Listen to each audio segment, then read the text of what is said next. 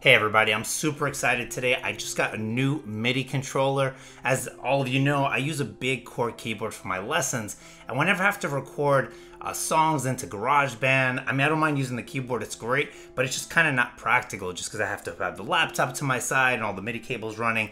So I've been checking out MIDI controllers, and I got the Akai MPK Mini. This is the MK3, the kind of the last version that they came out with.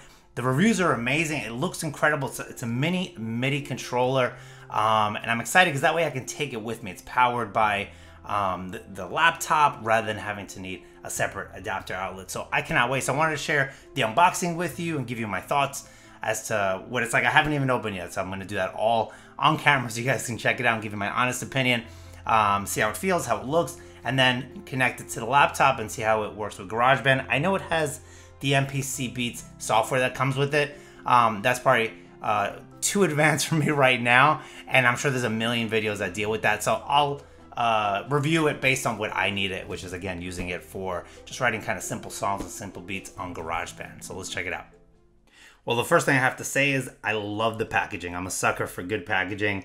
I love the red and the black and just the quality of the box, so that already gives me a couple of points for Akai. And I've never actually owned anything Akai.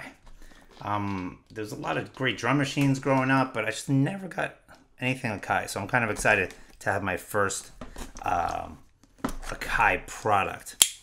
And the back here looks really cool. Talks about the MPC Beats and all the features. But let's go ahead and open it. Check it out. Let me move this. All right, there it is.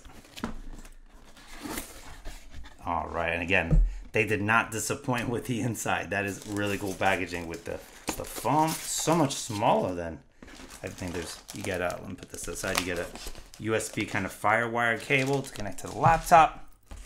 Of course, the instructions, which I'll get to in a little bit. I'll put the box to the side. And again, really good packaging. Love the styrofoam. And I just love the look of it. Really, really like that. All right, wow, they even have a covering for the keys. Really nice. Love the pads. Just looks like it's got just a great quality here. This is the best part. Ah, that feels so good. The best. And yeah, the reviews are amazing on this thing. So I kind of expected it to be above and beyond what even my expectations. But the pads feel great. It's got a great feel to them. The keys, I know they're mini keys, obviously. I love playing full-size keyboard. And these were kind of more reminiscent of like the old Casio keyboard days. But it's kind of cool because I can just travel with this. And it has that USB connection. Even has a sustain pedal. Let me bring that to the camera here. Actually, I should show you this way. But we have that USB connector for the laptop and the sustain pedal, which is awesome. So if I needed to use this live just for pads or kind of like a MIDI controller for like drums and stuff like that, it's just excellent. So again, these feel really tight. They feel great. And even though they're not full-size keys and they're mini keys, I have to say they feel really good. Knobs feel good. They're 360-degree knobs. They just keep rotating. And then we have this little joystick pad, which I actually don't know what it's for, but I'm sure it's for something really cool. So let me connect this to my laptop and to GarageBand, and we'll try it out with some sounds on GarageBand.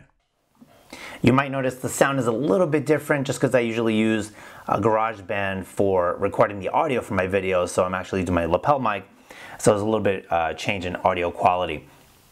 So here I have GarageBand open, just an empty project, and we're gonna choose empty project.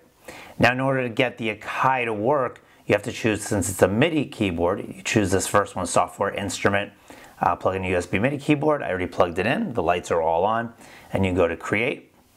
And that's pretty much it. The great thing is you can already start playing. You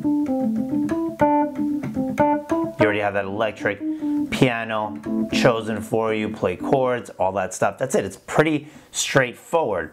And then if you need to change anything, obviously I need the parameters down here. Let's say we want to do a drum kit. I would go ahead and choose the drum kit here. And there I would have.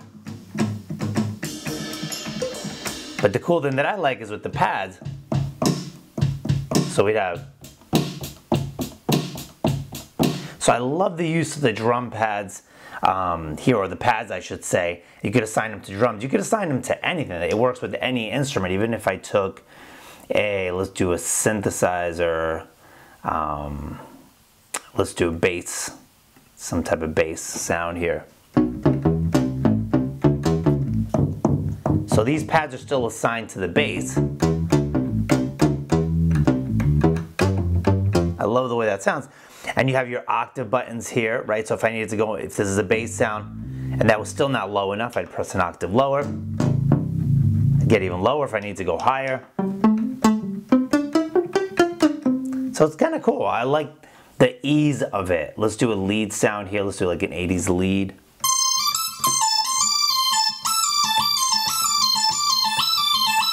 And back to octave. It's pretty easy to use. You have this kind of joystick here. It affects the attack. So and the pitch. I don't know how much I'd actually use that, but it's kind of cool that it's on there. Then you have the arpeggiator, which is actually pretty awesome. So that repeats the notes.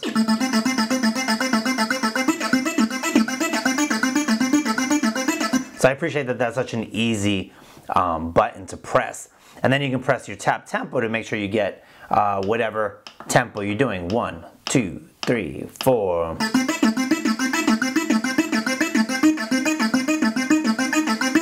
So I like it. It's pretty easy. As far as all these knobs here, they're programmable.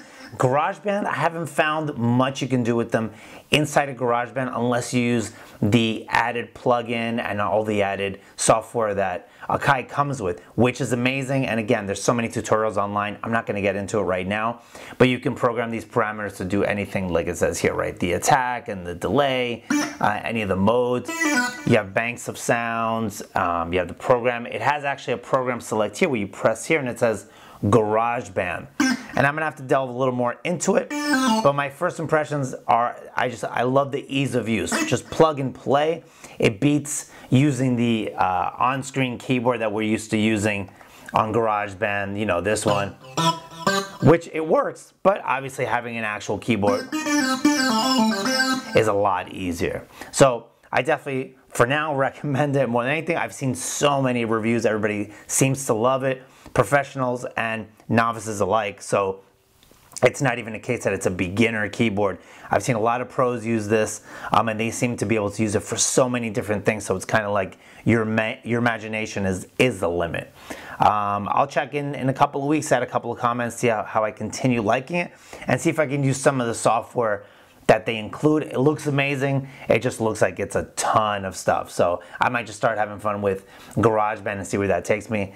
And that's it. Hope you got something out of this. Hope this helps. If you're looking to get one, it's very affordable. I paid $119 for this on Amazon. So, you know, all things considered, is beyond affordable for what it is.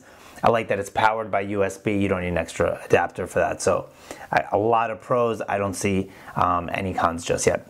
So hope you guys are doing great. Hope you're making some great music, and I'll talk to you guys later. Bye.